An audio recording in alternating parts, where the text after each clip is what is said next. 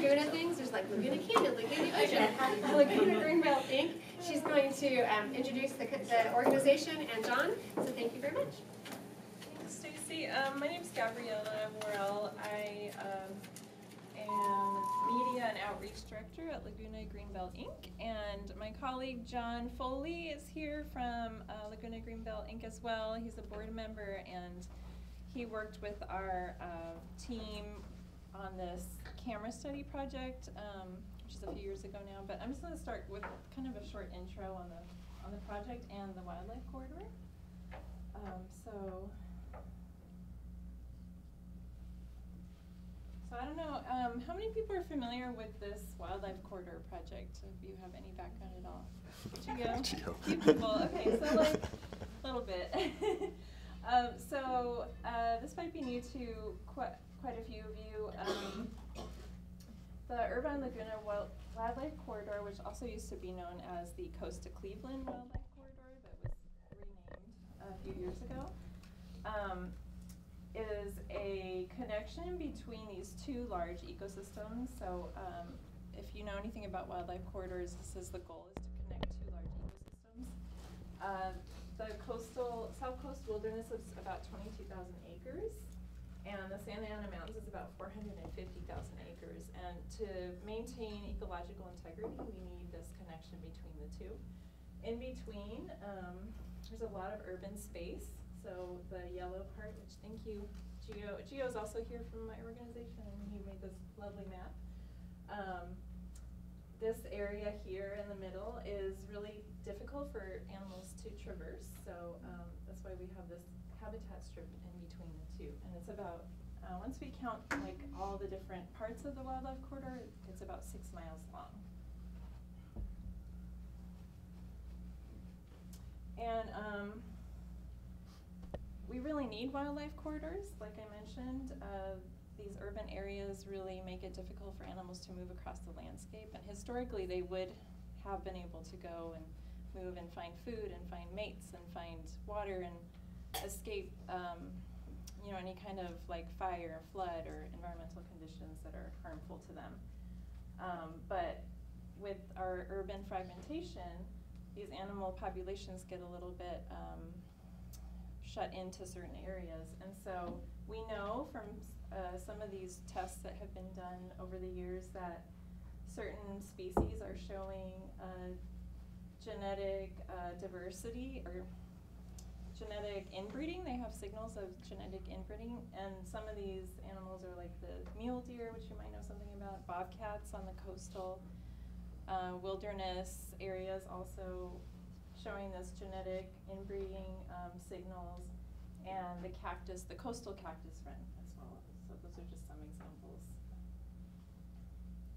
We have some other target species as well for our wildlife corridor. So the Leesville's vireo, the California gnatcatcher, which is a federally threatened listed species, and then coyotes and bobcats, which I'm sure you're very familiar with.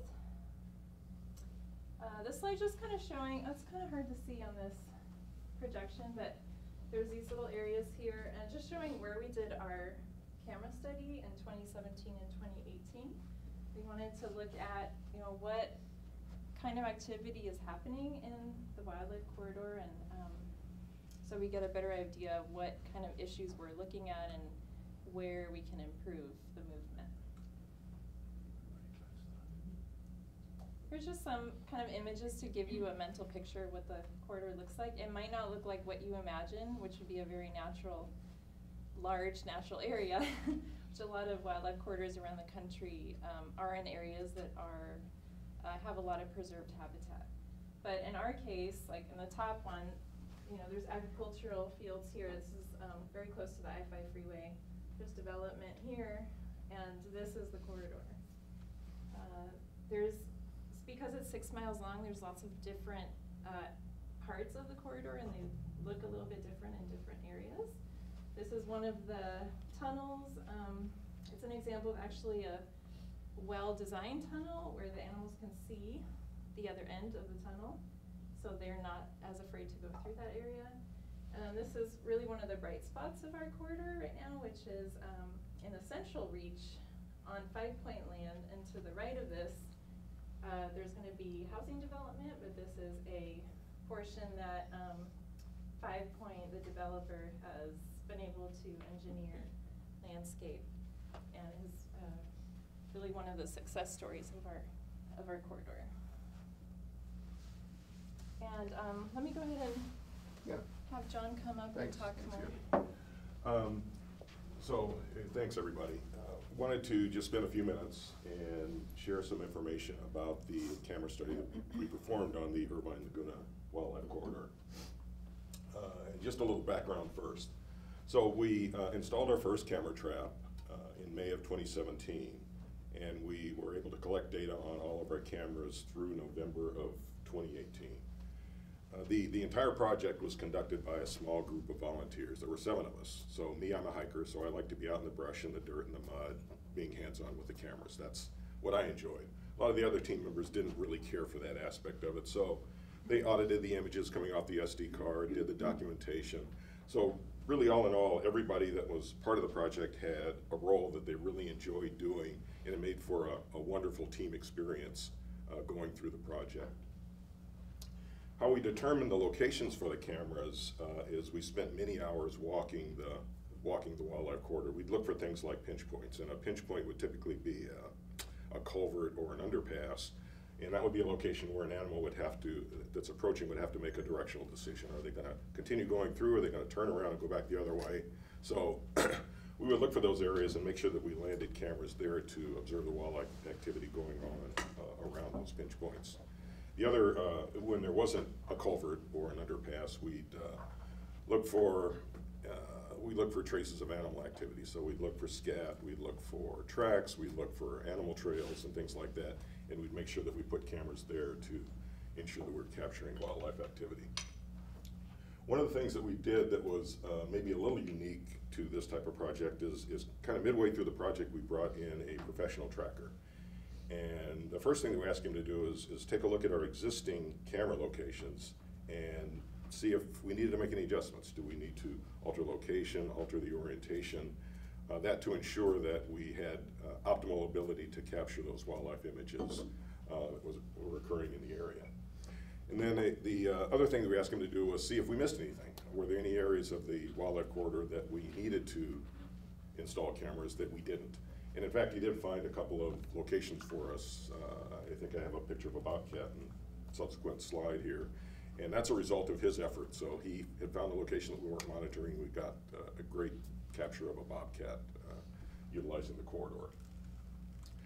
The cameras that we used were Cuddyback E2 model cameras. And these are good little cameras, reasonably good performance. They're economical. And economical was important because, again, this corridor is running through an urban area, and we're concerned about loss and vandalism. So we didn't want to break the bank on $700 Connex cameras. So we chose these Cuddyback E2s, and in fact, they did perform pretty well for us. We were very, very pleased with the results, and so we were happy that we made that choice. That was a good decision. We set the cameras to operate 24/7, so they were capturing images all hours of the day and night. We did actually, ultimately in the project, set some of the cameras to hybrid mode. So what hybrid mode is it captures a still upon a motion detection, and then you can configure it to capture a 15 or 20-second video beyond that motion trigger. And where that's important is usually when you see images from a camera trap, you don't know what the animal did after that still. So did the animal keep going? Did the animal make a decision to turn around? And we thought that that would be helpful for our analysis and understanding the animal behavior that was occurring around our camera traps. The types of field work that we did for the project is typical of this type of work. So every month we would go out and service the cameras.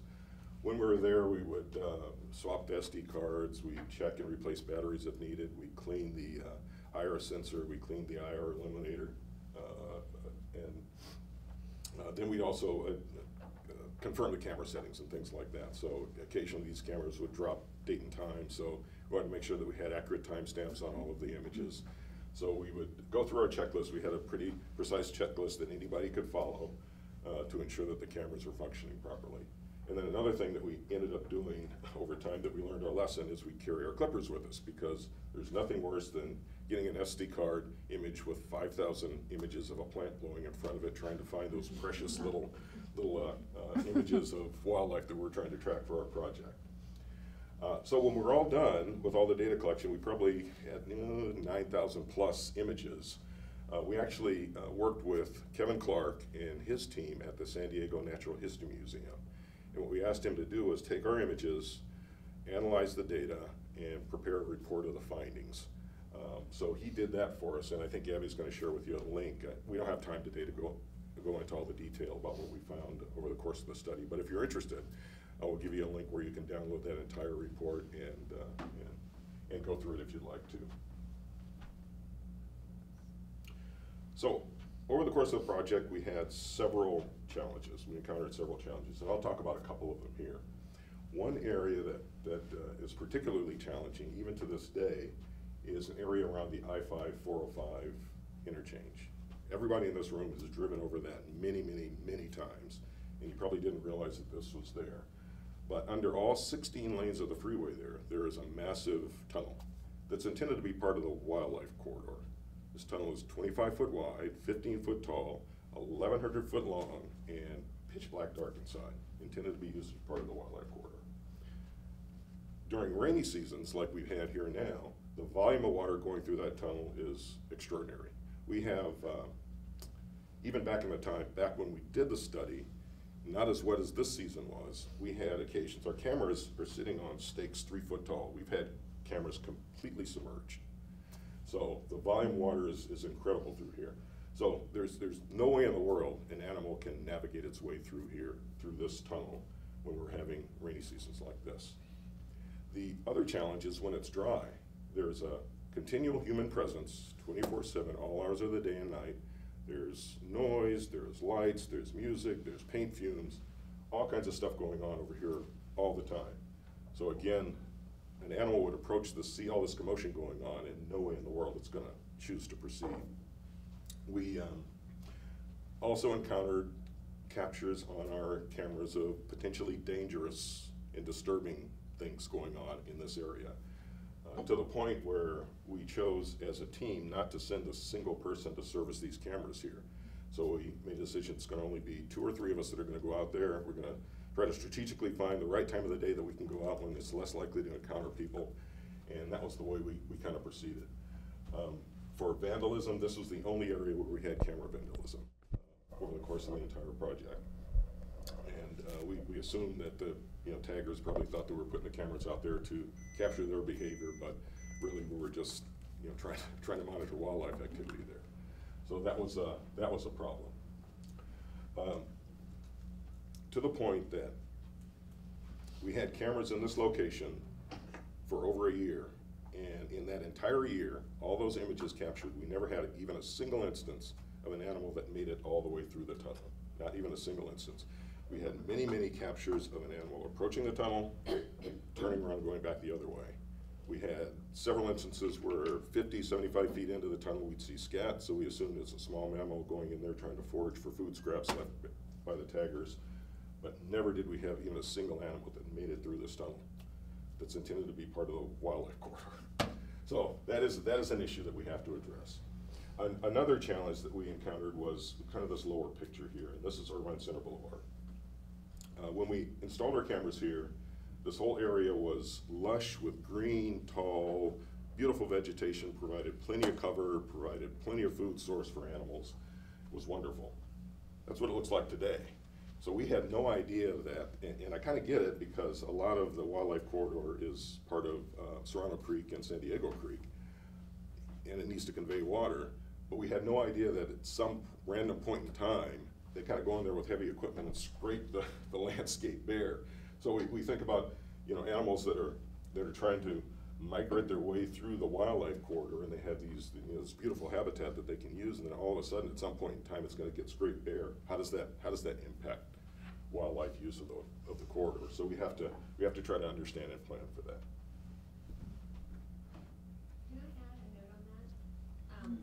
I know that I used to work and do streams of the U.S. and all that stuff, and one of the reasons why they do clear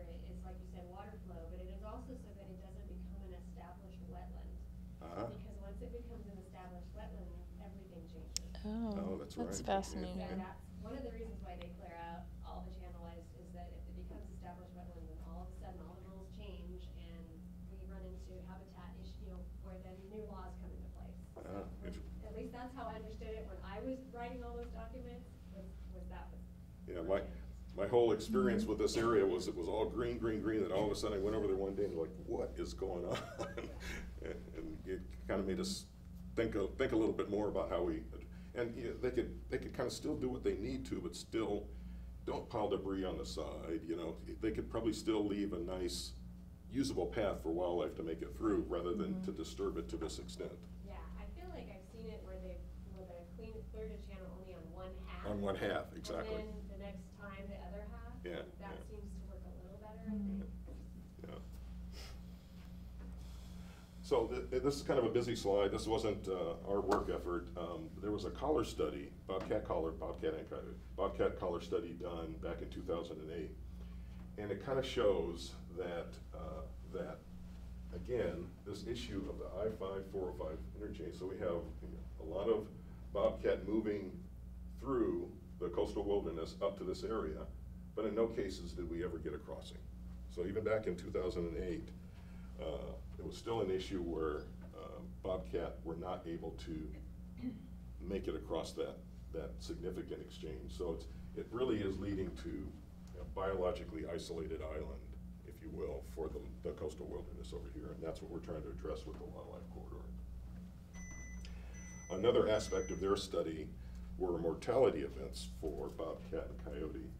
So it makes it even more important that we have a safe passage for wildlife through this area, since it's through a primarily urban area, so that wildlife aren't motivated to roam out onto our urban roadways and become victims of vehicle strike, which is what this is showing here.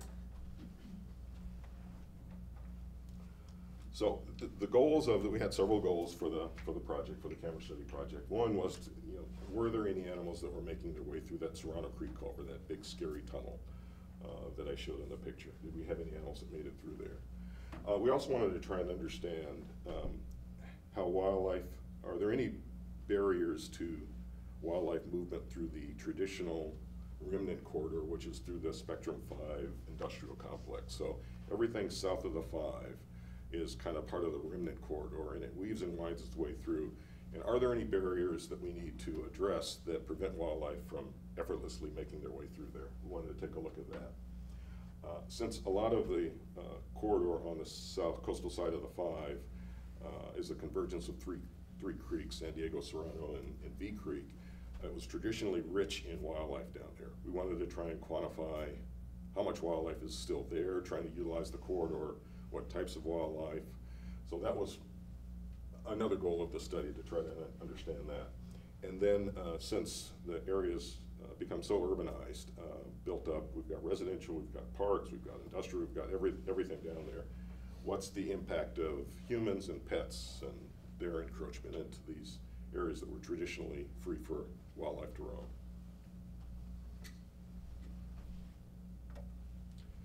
So these are our camera placements. These are camera groupings. And at the very top, those cameras were there to monitor wildlife that are coming down from Cleveland National Forest through the Santa Ana Mountain foothills and entering into our wildlife corridor. At the very bottom, that's that remnant corridor that runs its way through Spectrum 5 industrial that I mentioned. We wanted to try and understand and quantify how wildlife is moving through that area. What we weren't able to monitor is that 2.5-mile reach between these camera groupings. The reason we couldn't do that is the developer 5 Point is building they have an incredible project going on. They are building a wildlife corridor from the ground up through an entirely urban area. We don't know that that's ever been done before, and we don't think it's actually even being done now. So when that's completed, we're gonna really have something special down here. And it's an amazing work effort that they're doing right now, working on this corridor, that 2.5-mile reach of the corridor. We obviously, there's so much construction going on, has been, continues to this day. We couldn't get in there with cameras and do any monitoring, but we're eager to try to understand how wildlife is utilizing that area. And we hope to be able to do that at some point.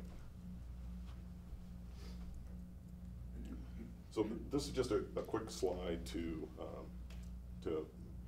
emphasize once again the number of days that we had cameras deployed collecting data out in the field. So we had a lot of our cameras that were collecting data for well over a year. And I had mentioned Kevin Clark and his team that put together the report for us. He and his team have done many studies like this, and he said usually he gets 3 months, a few months of data. He has to put together a report, just not a good volume of data.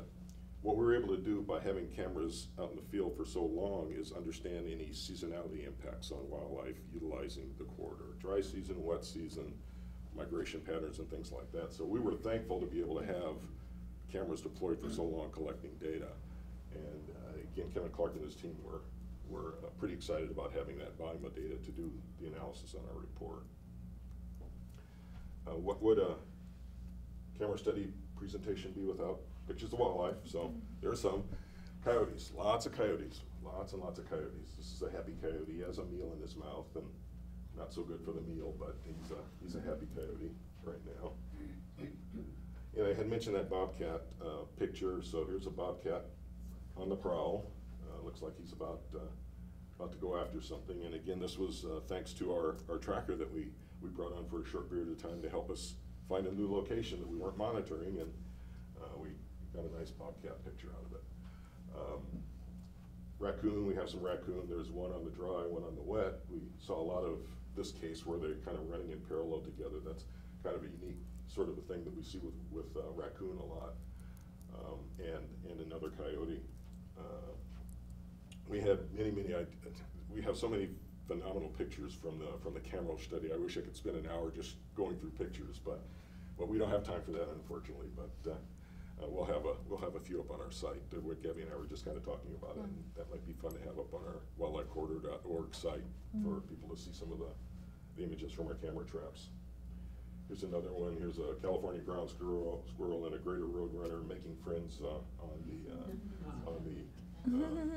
in the corridor here. And we saw a lot of instances of this, actually, different species kind of coexisting in the same space, and you'd think that they're kind of separated from each other and everything like that. We have a lot of instances where they kind of shared a little space together for a short period of time. And some mustard. Yeah. And black mustard. Can't get away from black mustard. It's going to be everywhere. Our friend's mustard. So what were the findings? We probably wouldn't be surprised to hear that the most prevalent species observed over the course of the project were coyote. Coyote are everywhere. And what you may be surprised to see, and we were certainly surprised and dismayed, is the second most prevalent species observed in the wildlife corridor were humans, which is a huge problem. That is a problem that needs to be addressed. All of the other species observations were significantly less than coyotes and humans. And just a little clarification for this slide. So that isn't 965 coyotes that we saw over the course of the project. These are observation days. We had to figure out how to approach this. So in other words, if we had, on a particular day, we had an image of a coyote and we saw 15 more coyote on that same day, that counts as one. Because we had no way of going in with the team that we had and uniquely identify every single trait on each animal to be able to kind of quantify individually. There's just no way to do that. So we use this methodology for our study, and I think it's valid for our work effort here, but that I just wanted to clarify kind of what that slide means. And here's a slide kind of stating the obvious. So on the x-axis down there on the bottom, those are our camera groupings, not individual cameras, camera groupings. On the y-axis, percent observations. So what that's saying, borne out by the data, is that on camera groupings where we had a significant human observation, we had minimal animal observations. Conversely, when we had very, very few human observations, we had lots and lots of animal observations. So again, we need to figure out a way to address human encroachment into what will be the wildlife corridor. I'm sorry, is there an assumption based on the last slide that some of the smaller animals may have been missed? Like, May have been. trigger the cameras? Like, that May have been missed. We're certain, and even birds were part. So we know for a fact that we're gonna miss some of the cameras are pretty good at detecting anything down to, you know, certainly cottontail, certainly down to squirrel. So we're pretty good with our orientation on capturing those. Obviously, if I have a, you know, camera trap right here, it's easy for it to go around on the other side. So we had to make, we kind of put our placement so that we could have the best opportunity to capture all of the wildlife going by, but we know that we are gonna miss some things. So is there some way they extrapolate if we're seeing this much of something, it's probably? We can assume that that's correct, that's correct. And was that slide, I'm sure that was all mammals. That's all meant, But, we have. did you drill it down? We to did, and coyotes? I don't have those slides here, but it is in the report. I encourage you to download it. So we had it by raccoons, we had it by Yeah. different mammals. So I would imagine that coyotes may be getting used to humans, but I don't know. Yeah, a little bit. You know, so again, this is monitoring right in the corridor itself. So we know that we see coyotes in neighborhoods and everything Yeah. like that, and they're, you know, They're foraging different coyotes, around. they- So I think maybe those are getting a little used to humans, maybe a little too used to humans. But, you know, coyotes and animals inside of the corridor, I think maybe still are a little bit more skittish. You know, bobcats are traditionally stealthy. I mean, we were actually really surprised to get bobcat, because coyotes will just roam right up and down a path, right up and down a trail, and bobcat might be a little bit more stealthy out in the brush and everything like that. Yeah, there's a lot more detailed information in the study Yeah. document. Yeah. What kind of humans were they? So we had everything from, so some of the humans were probably OC flood people working and, you know, clearing out brush. Bikers, people walking around roaming, unhoused. I'm gonna show you a picture of the entrance to the wildlife corridor here. And that's one I still remember to this day. We kind of showed up to do some work on our cameras, to service our cameras. And a gentleman, unhoused gentleman, had set up a camp probably 40 feet square. He had his sleeping stuff, his cooking stuff, and he was just plopped right down in the middle of the corridor. And what we do in those cases, and even in the case of some of the things that I showed you over there at that big tunnel where we had issues, is you know, we will notify local police if there are issues that need to be addressed, and they will come out and take care of any needs. But that's a case, and that's for, you know, for his safety, even being out there in the middle of nowhere. But yeah. So lots of different types of people: hikers, walker, unhoused, everything. How is this area designated? Is it wildlife area or is it park area? Like for It's somebody to- wildlife area. So is it protected from people to enter into it, or is there signs? I'm just curious as to. Supposedly, Okay. supposedly, It's not fen- is it not fenced off? It's not fenced off, and that's one of the things actually I'm gonna talk about, right. for sure. So as part of Kevin Clark's work, the report that he put together for us, we asked him to come up with some recommendations. What can we do to help encourage wildlife mobility through the area, connectivity? What can we do to make it a better path for wildlife to use? So one of the things, there's a lot of riprap. So again, since much of especially in the remnant side of the corridor is creek, there's a lot of riprap, and that's there to manage water flow and everything that riprap does that you can imagine. So that's one of the things that needs to be addressed, because animals don't like to walk on big bouldery rocks and things like that, so we have to look at that. And fencing. So we know that fencing would help contain wildlife within the wildlife corridor, also would help keep people out, well, keep everybody out, but it'll discourage people from going into the corridor. So fencing is very important. There are areas of the corridor that not conducive to fencing. So what do we do to kind of try to keep people out of the corridor? Maybe you plant thorny brush, you plant some cholla, plant some prickly pear, things like that that'll kind of keep people from wanting to wander down in there. So that's important as well. And then that big tunnel, that needs a study on its own. If that is going to be part of the wildlife corridor, function as part of the wildlife corridor, a big study needs to take place to see if that's workable. Might not be, maybe, might not be. Do animals ever go over rather than under? I love that idea. Love that idea. Costs a fortune. Yeah. The 405 and Yeah. where is it? Yeah. So if you can't go under, you've got to go over. But I love that idea. Find a few billion. Yeah. So visually, kind of that chart that I just showed you on Kevin's recommendations on what we might do. So this is Lake Forest Boulevard. This is actually the entrance to the wildlife corridor. So we talked about the riprap there. So something needs to be done to make that more usable for wildlife. When I mentioned the gentleman that was unhoused that had kind of set up his camp, he was like right there, right in the middle of it, right there for quite some time. But again, wildlife animals are going to approach that and see that going on. They're going to go back the other way. So we need to figure out a way to fix this area. Fencing would be extremely important.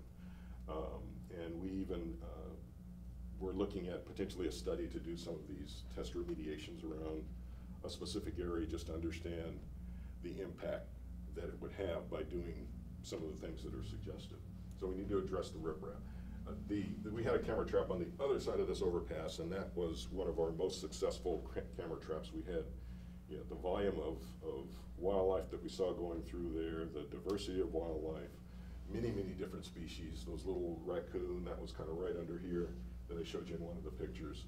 So we know that, and to the right of this slide is the coastal wilderness, Laguna Coast Wilderness, Barber's Lake, Irvine open space that's between Barber's Lake and Lake Forest. That's that whole area to the right of this slide. So we know that wildlife are trying to make it through. They're trying to come out of the coastal wilderness and make it through the wildlife corridor. We just need to find a way to make it easier for them to do so. Is there an alternative like Oso Creek? Don't know. So it has to connect. So everything, I wish I could actually put up like a map. You can, looking at like Google Satellite, you can almost follow the corridor all the way down through Serrano and San Diego Creek all the way down. Don't know if there'd be connectivity from Oso all the way over. So there would have to be connectivity, fluid connectivity from that area at Irvine Boulevard, Magazine Road, Bake Parkway, Alton, up there, all the way down through Lake Forest and Bake, which is kind of where this is. And the creek does follow. The creek does follow, except for that crazy break where the freeway is, the 5405.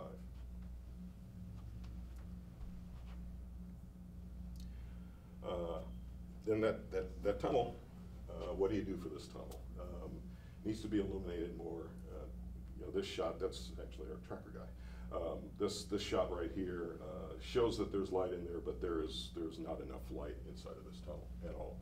And then again, we talked about the water, the volume of water that occurs when we have wet seasons. It looks like we do in California now, which is wonderful. So, you know, some of the things that were talked about are critter shelves. So you give the animal a safe path above the water to get through, rodent tubes, things like that. Don't know if that's going to work for this tunnel. Might not, but those are some of the things that are being explored to make that a workable solution. Love this picture. So we talked about fencing. This is actually a picture of the 5-point wildlife corridor that I talked about. This is a phenomenal project that they're doing.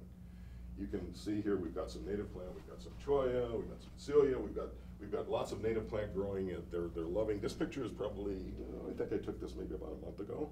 So this is a recent view of what the 5-point, 2.5-mile reach of the wildlife corridor looks like today.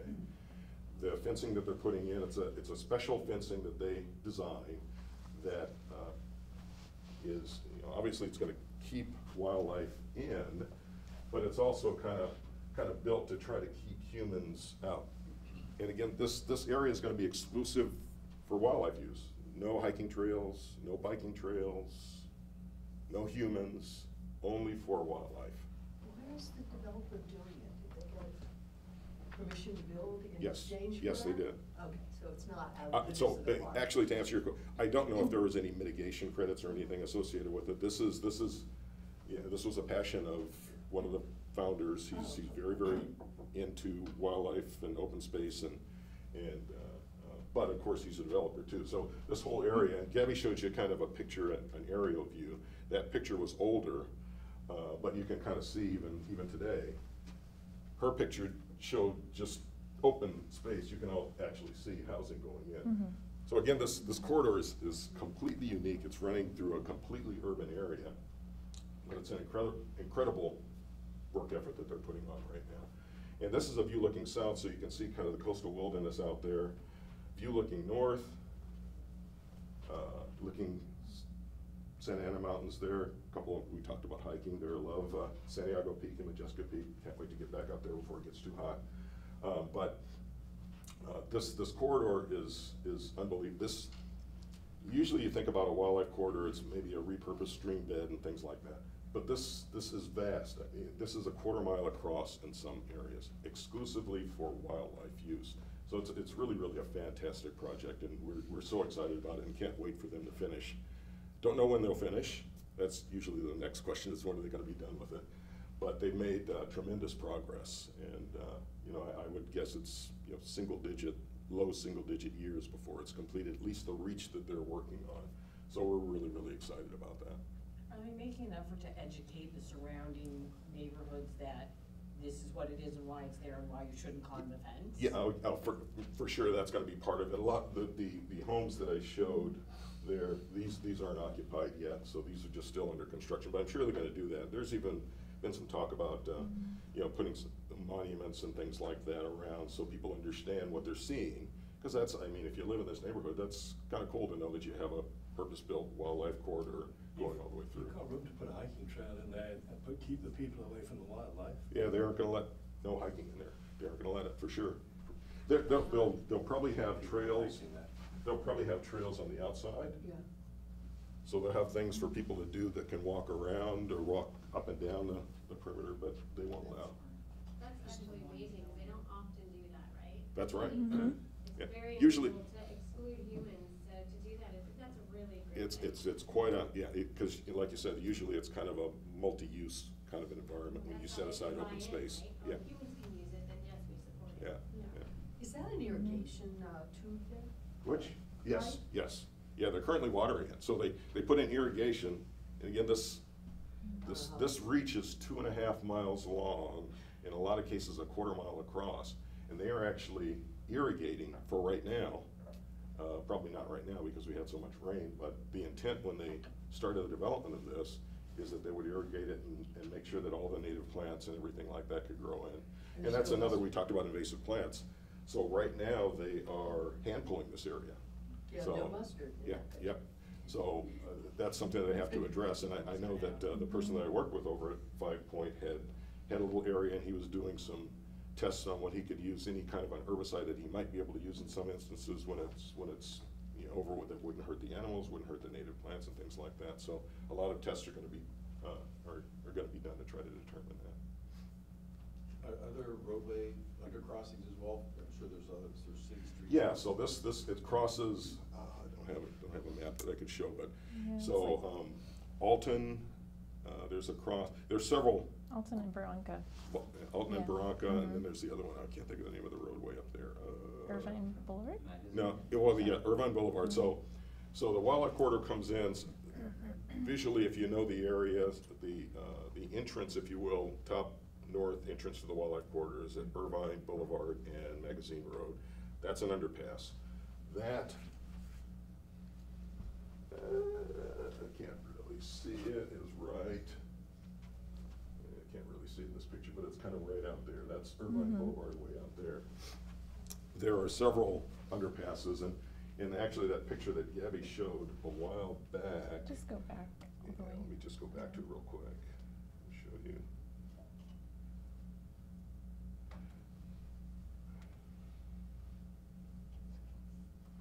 So all along the route where there are underpasses, they created these special tunnels. This was their own design. So they're, soft bottom for animals to move through. They ensure that the animal could see to the other end, because animals don't want to go into a dark space where they can't see out the other side. So they wanted to ensure that there was light through. Round corners versus sharp corners for visibility. So a lot of effort on the probably 1, 2, 3, 4 undercrossings, overcrossings along the corridor were done to accommodate wildlife specifically. And you said overcrossings, are there overcrossings for Is it I'm access sorry, for humans? yeah, It's not so, tunnels, roadway on top. Yeah, Yeah. for cars. Yeah, yeah, that's what it looked like. Actually, that's Gabby's picture that she showed you. So a lot of this is now turned in developing as residential. And that's what it started. So you can see all the grading, and they even went to the effort of ensuring that, you know, it wasn't just like a flat, since they're building this from the ground up, they could do anything they want, but they made sure that there were undulations in the terrain and twists and turns, so it wouldn't just be this flat, long, yeah, just really remarkable. Yeah, and this used to be like an Air Force base, right? Yeah. The military base. So they really started from complete scratch doing Yeah. that. Yeah. Okay, I think that's all I had. Oh, okay, so my turn again. Your turn, your turn. Tag teaming today. So, thank you, John. Such good questions too, thank you. So, just conclusions, kind of big picture from the camera study is, like 2 or 3 main takeaways. We know that no large mammals are getting under that freeway crossing. We call it the big scary tunnel, but for, you know, all the reasons we talked about, design issues, human Water. presence, water, you know, standing water, all of those things is what our science advisors are telling us. Human intrusions are a problem. That's something we need to figure out. You know, we have been developing partnerships with City of Irvine. We've had a partnership for a long time, ongoing conversations about how we can deal with this issue in particular.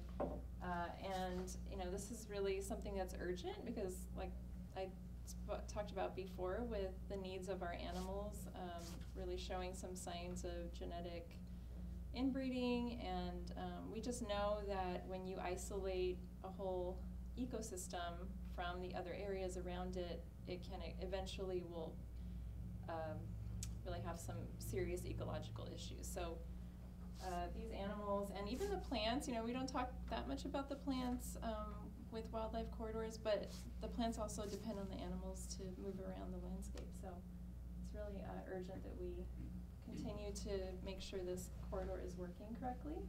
So our call to action as an organization is, you know, improving the corridor function, so all of our stakeholders involved in the project have a role to play in that. We want to facilitate natural animal movement, and we want to ensure the ecosystem integrity of the 22,000 acres of the coastal side especially. And I just want to acknowledge, you know, all the people that made this camera study possible. It really was a huge effort. We had volunteers, we had the Natural History Museum helping us with the analysis and report, and of course, you know, several people at Laguna Greenbelt, the board, and our working group that we put together for this and other projects. You're welcome to go to wildlifecorridor.org. It's easy to remember, and we have lots of things to look at there, but one tab is the camera study, and you can actually download the whole report, and there's lots of graphs and all of that if you're into the data aspect of it. Feel free to call us, email us. We do have social media as well, Instagram, Facebook, TikTok now, and Twitter, and we're at Laguna Greenbelt is our handle. And I'll come back to this, but one little fun thing we wanted to show is one of the videos that we got. Sometimes you get a treat. Sometimes you get a fun treat. So this is a video of a family of coyotes in front of one of our cameras. No sound, sorry, but it's like a mom with two babies. Which is so sweet. You know, it kind of just brings home, like, these are our neighbors too. You know, we talk about our neighbors being people, but these are our wild neighbors, so I'm trying to do right by them too. Do we have any questions or thoughts on this? Anything else comes to mind? Yes. What, as a government agency, but who is it that actually owns or oversees or manages this corridor of land? Is it multiple cities, or is it Orange County itself?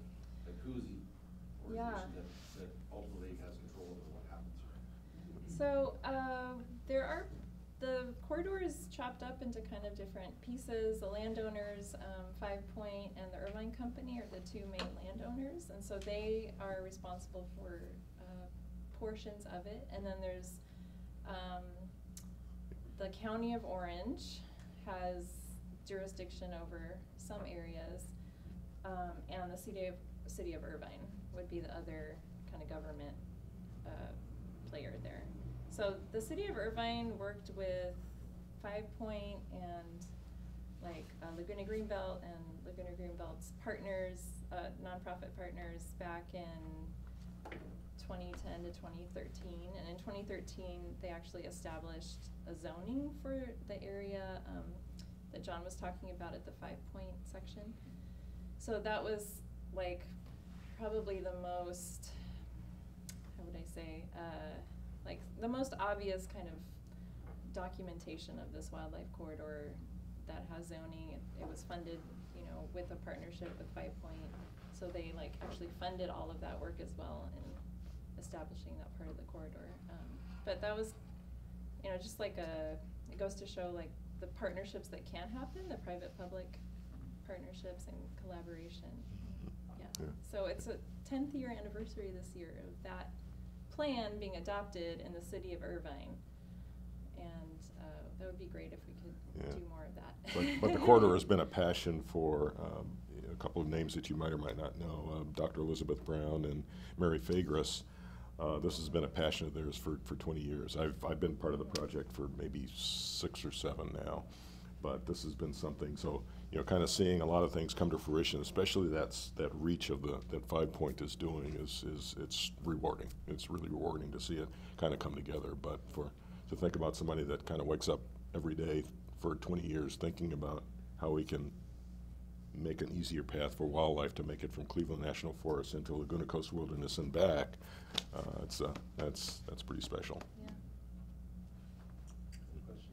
Yes. So is there room to put an overbridge? Yeah, so the challenges are 16 lanes of freeway down there. I smiled when we were kind of talking about it, because I personally don't know if the tunnel is going to be usable I don't know if you can make that work. And I'm sure smart engineers can figure out a way to do anything, but that's if you think about that interchange, how many flyovers there are, I mean, that would have to be a pretty tall, deer on cars. But there are creek extensions on either side of the freeway, slightly south of where that tunnel is, that might make an easier way for a bridge to go over. But and I think you mentioned it, I think you were kind of joking about it, but you're right. I mean, it would be phenomenally expensive to do Well, there's something one like over that. the 405 up in Hollywood, Yeah. the Gessie, right? Yeah.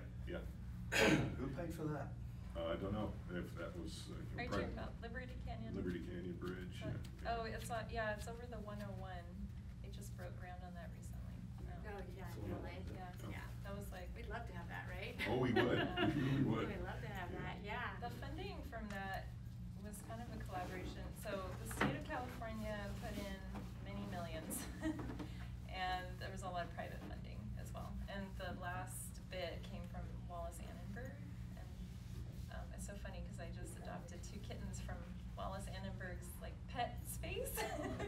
So she must be an animal advocate, because then she also donated to that project as well. So, All right, well, thank you so much.